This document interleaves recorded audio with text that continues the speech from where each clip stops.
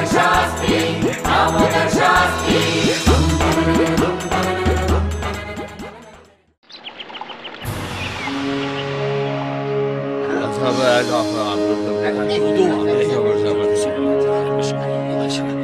प्रणाम महाराज, आपने मुझे याद किया?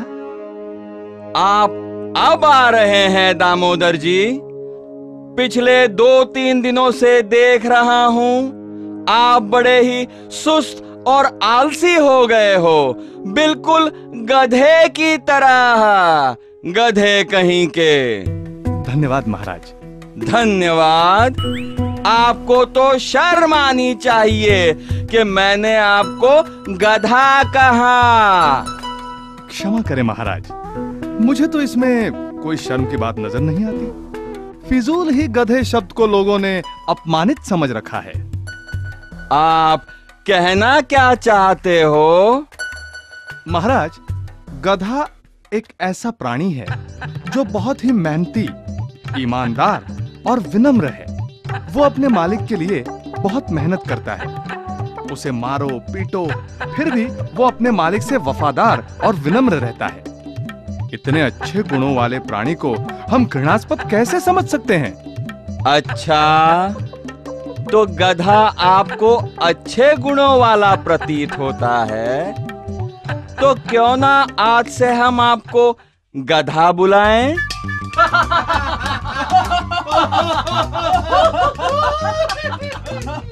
जैसा आप ठीक समझे महाराज, मगर मेरे जैसे कई और भी मंत्री इस दरबार में हैं जो कि मेरी तरह वफादार, मेहनती और विनम्र हैं। इस हिसाब से देखा जाए तो सभी दरबारियों को गधा ही कहना चाहिए। लेकिन क्षमा चाहूंगा महाराज, अगर कल हमारे राज्य के लोगों ने यह कहना शुरू किया कि आप गधों के राजा हैं, तो आपको चलेगा?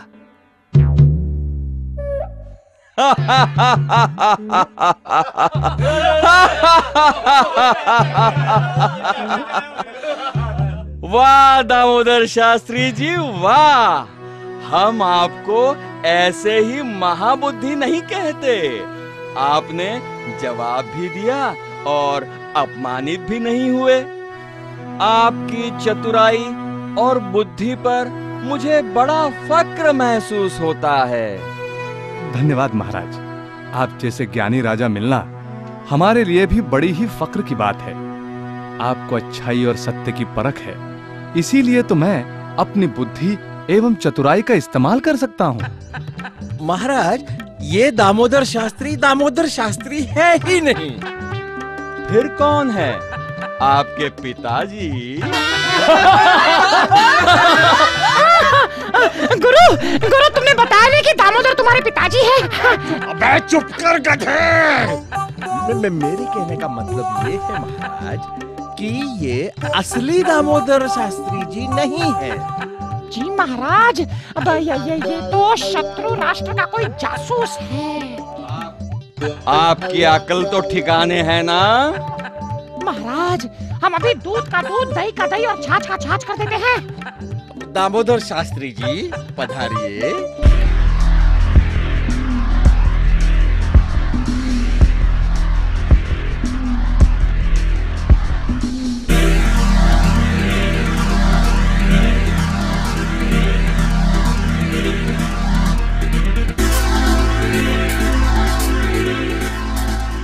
बुद्धिश्वर दामोदर शास्त्री की जय। ये क्या मजाक है? महाराज, पिछले 2 दिनों से हमारे साथ जो दामोदर शास्त्री हैं, वो बहुरूपिया दामोदर शास्त्री हैं। हाँ, उन्होंने इस असली दामोदर शास्त्री जी को छुपा कर रखा था। अब बोल बोल दामोदर के बच्चे, बोल। जी महाराज, ये बड़ा ही धूर्त आदमी है महाराज। बड़े ही आश्चर्य की बात है, 2 इंसान और बिल्कुल एक जैसे। अब कैसे पता चलेगा इनमें से असली कौन है और नकली कौन है? मैं अभी पता लगाता हूँ महाराज। हाँ तो हमशकल दामोदर जी, जरा ये तो बताइए कि हमारे गोलगप्पा महाराज ने आपको न्यायमूर्ति पद के लिए कैसे नियुक्त किया? नकली तो तू ही है। शत्रु राष्ट्र से युद्ध से बचने के लिए मैंने मुष्टि युद्ध का सुझाव दिया था। उस मुष्टि युद्ध में दिमाग लगाकर मैंने अपने सेनापति गुरु को जीत दिलाई थी और उसी से हमारे राष्ट्र का विजय भी हुआ था। क्यों महाराज? तभी से आपने मुझे न्यायमूर्ति पद पर नियुक्त किया है ना?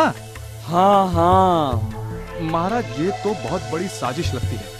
आप चाहे तो मेरी परीक्षा ले सकते हैं। मुझे तो ये मामला बहुत ही कठिन लग रहा है। मैं इस पर विचार करता हूँ। तब तक इनके चेहरे पर कुछ निशान करो ताकि इन दोनों में हम कुछ फर्क कर सके।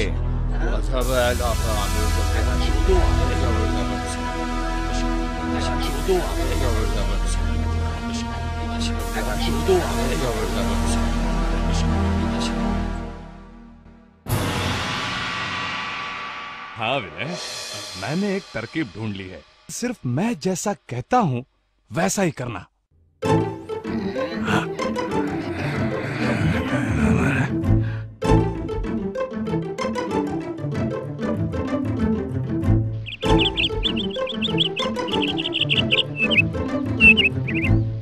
गुरु, कल दरबार में क्या होगा? मैं पहचाना तो नहीं जाऊंगा? अरे तू चिंता मत कर, मैं सब संभालूंगा। तुझे जैसे कहा है वैसा ही कहना। नहीं तो वो दामोदर का बच्चा तुझे तेरे मारवाड़ में नहीं धारवाड़ में ले जाएगा। अरे चुप करो, कुछ नहीं होगा। कल से हम तीनों मिलकर इस राज्य पर राज करेंगे। राज। अब देखते हैं वो दामोदर कैसे बचता है। बचना तो मुझे ही है। मंत्री जी,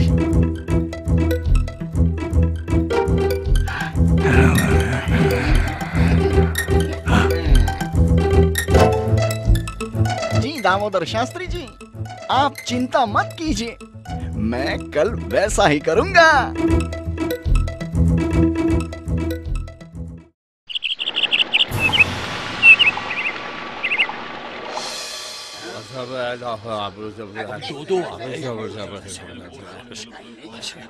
शांत शांत। हाँ तो महाराज, अब कौन से दामोदर शास्त्री असली हैं और कौन से नकली, इसका फैसला तो हो ही जाना चाहिए। गुरु, ज्यादा होशियारी मत दिखाइए वरना भांडा फूट जाएगा।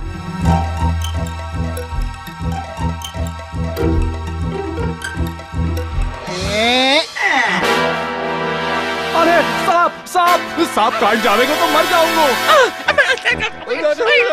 हिंदी में बोल, हिंदी में बोल। क्या कर रहा है?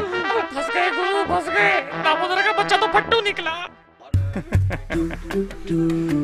देखा महाराज, अब तो आपको पता चल ही गया होगा कि असली दामोदर कौन है और नकली कौन है।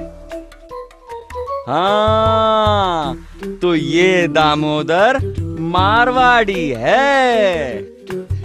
जी हाँ महाराज, तभी तो इसके ऊपर सांप फेंकने पर यह अपनी मातृभाषा यानी मारवाड़ी में बोलने लगा है। क्या? अबे मारवाड़ी, तू भाग ले यहाँ से।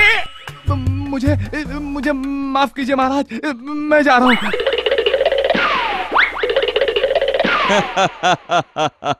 वाह दामोदर शास्त्री जी, वाह। अच्छा हुआ दामोदर जी, आपने दिमाग लगाया, नहीं तो आज हमें आप में भेद करना इतना आसान नहीं होता। नहीं महाराज, आखिर असली असली होता है और नकली तो नकली ही होता है ना।